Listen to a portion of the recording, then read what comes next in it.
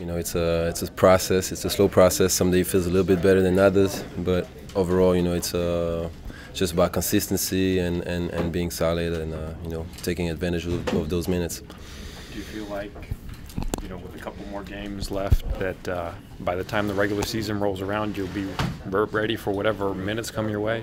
I think so. You know, I mean, every time I'm out there, I try to play hard. You know, stick to what I do, and I'm getting more and more comfortable within the system also. So it's you know, like I said, it's a little bit of a process, and I don't know exactly where I'm going to be in a week from now, but I hope I'll be ready to go 100%.